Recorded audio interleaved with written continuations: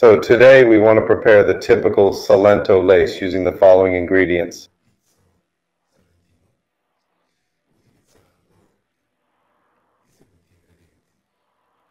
"300 grams of durum wheat semolina flour, and then an addition of tomato sauce. I'm using this one that has some vegetables inside, but it's fine with a normal sauce. 70 to 80 grams of tomato pulp puree, and then bring it to a total of 580 grams using the scales. So we have to reproduce an 80% hydration of the semolina, bearing in mind that the pulp contains almost entirely water. After adding the yeast too, a couple of grams of yeast will be fine dry yeast, 3 to 4 grams of fresh yeast, if on the contrary you have that.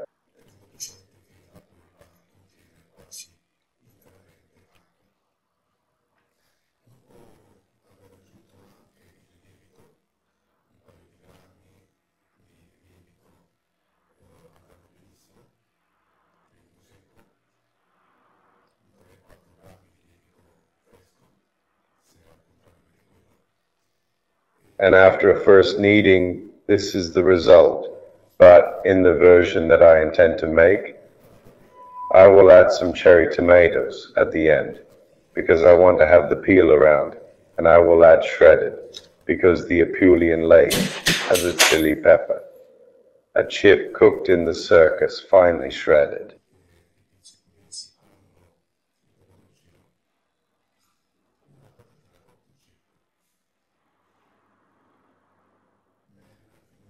Let's see what comes out of it.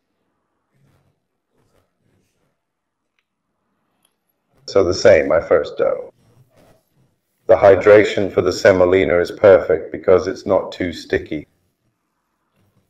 Now we need to work it in a way that leads to the formation of the gluten network.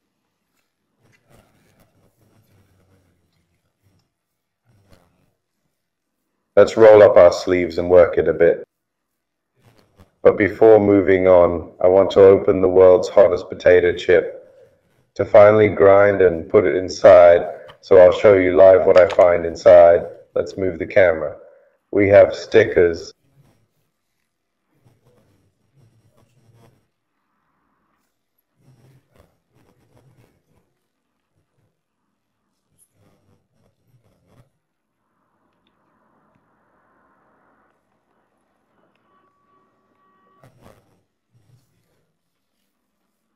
Younger ones usually like this kind of thing. The stickers are a testament that they have eaten it, but I won't eat it directly. I will use it as an ingredient. This is the potato chip, well protected in its packaging. We then have a small pillow and the instructions. Basically, it asks if you can handle this chip and eat it, and then gives some advice. It says that eating this chip will give you an unforgettable experience and you can be proud of it, etc.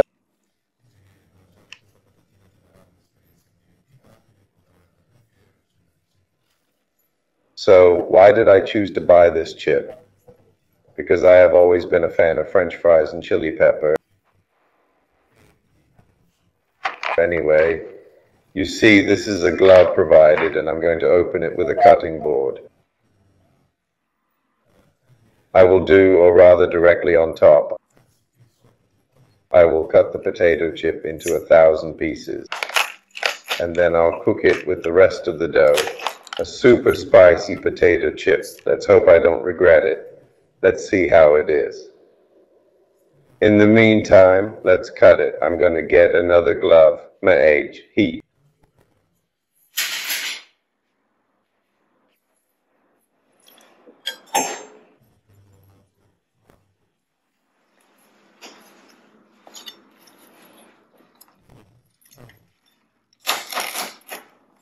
Let's start with this, little crumbs.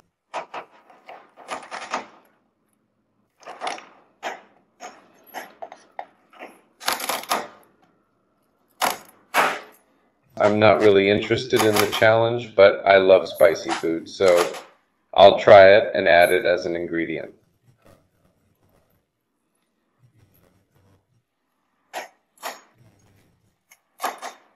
You know, Salento lace is the type of sandwich that's usually thin, so I've decided to include some sautéed onions I've already prepared, and some tomatoes, black olives if I have any.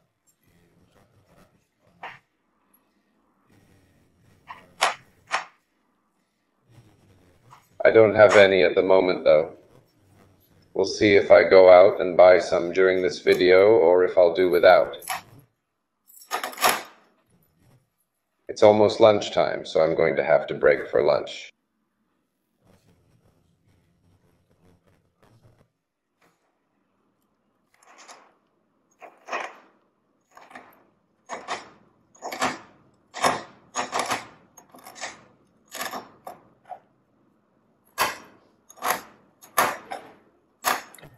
Here we go.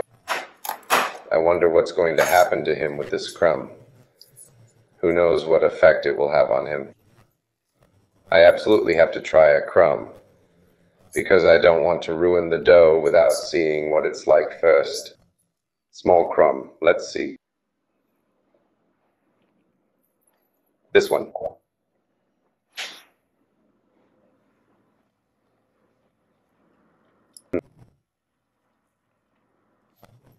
You can really taste it. It's got a bitter aftertaste. It's quite strong and spicy. It would have been impossible to eat it all, even for me, who buys the devil's pizza every single day, every single weekend. It's super stuffed. This is really pushing it, so I would say that for this dough that I have right here, a small amount like this should be enough.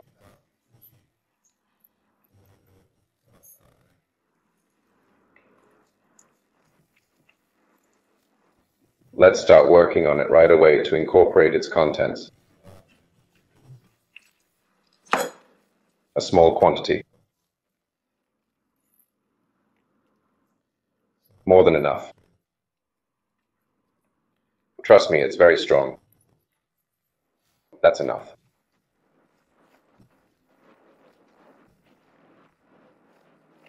When you let the dough rest, it also becomes easier to work with, as if it had already absorbed its purpose, fulfilled its task.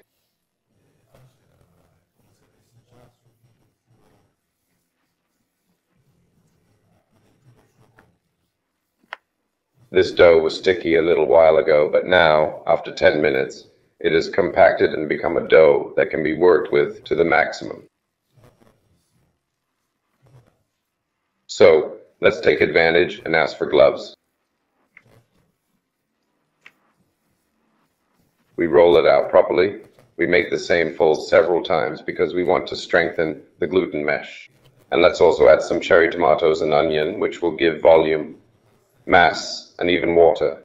So it'll come back a little less workable at some point, but that's okay too. Let's go and get the tomatoes and the leeks.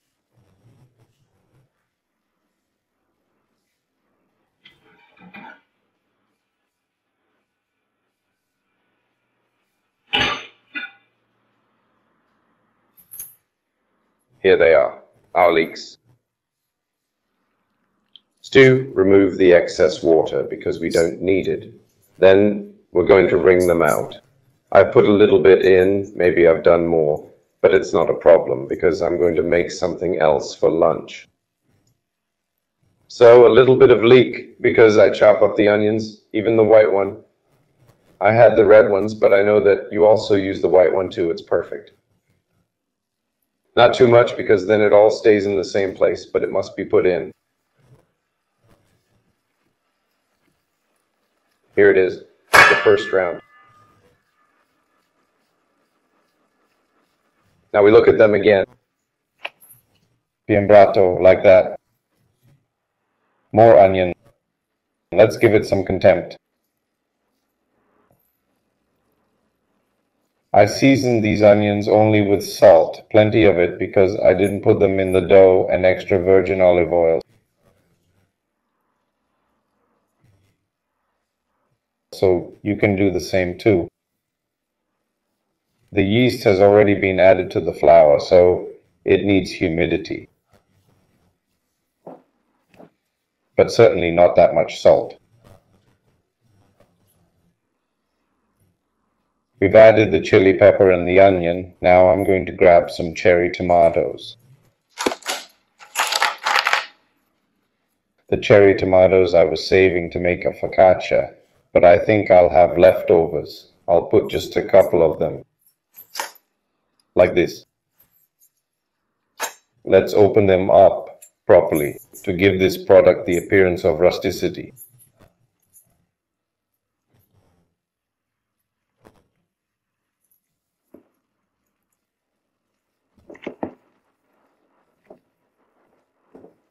You can see that it's starting to increase in volume, and it also feels a little softer.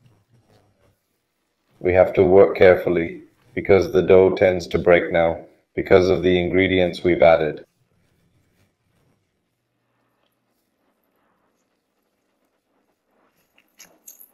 Let's put in another little bit of chili pepper brisolina, just because in the end I have to eat them myself. So I know I'm going to love it. I have to say it's pretty strong, huh? Kudos to whoever invented it. It was a great invention. But guys, don't eat it all at once. It's tough. I can confirm this, being a fan of indulgence. Let's wait for a bit. Let's see that the dough settles on its own. All right, let's take a moment to close it like so. And we put it aside and take that dough, which still needs a bit of work. I prefer having to shape them by hand to break them from the start rather than do it later because the dough becomes difficult. This one broke a bit because it doesn't have the gluten structure yet. Let's add the chili right away and then work it. Here we go, guys. Let's grab a bit of everything. What I had for the chip. And we work on it. Ideally, you should do these folds about 10 or 15 times. Then spacing them with rest phases, always in the same direction. So now this bottom would be the right direction because we've always folded on that side. So either you turn it over, you see, and then you do that. This is an obvious choice based on the degree of hydration of the dough, because the degree of hydration determines the manageability of the dough itself. The wetter it is, the more the processing technique requires intuition to use your hands at least. So you do it this way, you do it like this there, rather than turning it upside down. But in the end, the goal is to create different layers. You seek to make the indica handle overlap with layers, and then you create the indica handle. And at the same time, we also disperse all the ingredients. Here we go again. Thank you.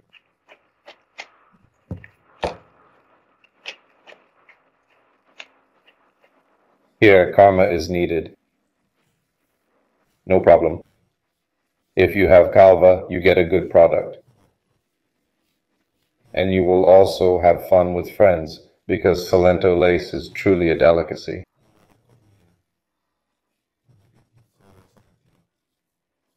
Guaranteed.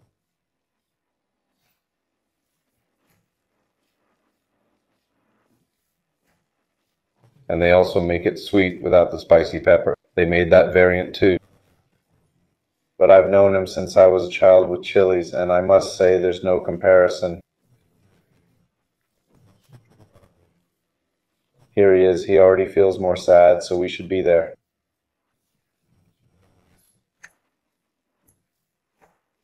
I tried to move it closer to the camera so you can see it well. I did a nice magnification. We're at 2x, so here it is.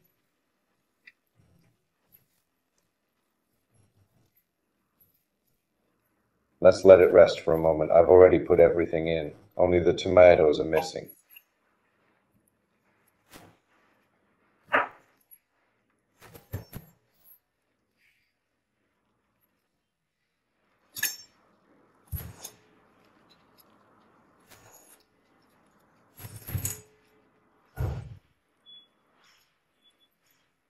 And the onion.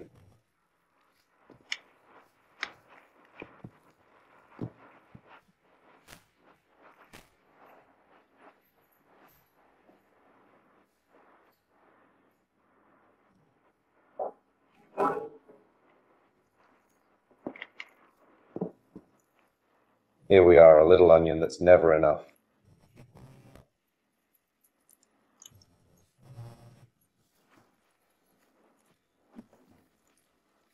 When I was a boy, I didn't like onion as much as I didn't like garlic. Then I became a lover of garlic in particular.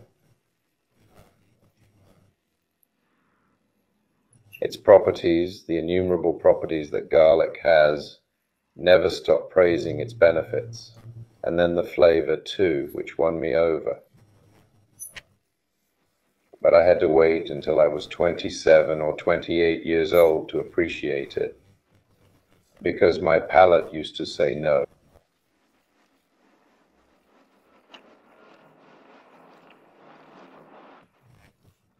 Here we are, starting to get a little tighter. We let him rest. Let's see this too now, how it goes, which seems to be more compact.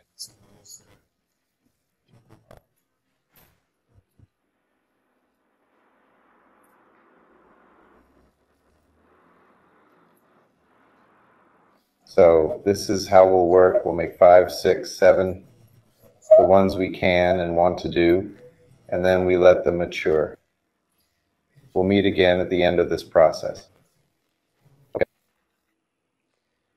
A little side note on making a different kind of bread.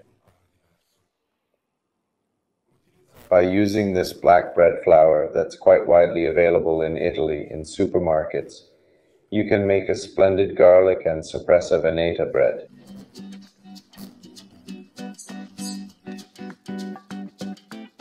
I measured out 224 grams of soppressa, 5 or 6 cloves of garlic, and the preparation is the same as for rye bread, which makes you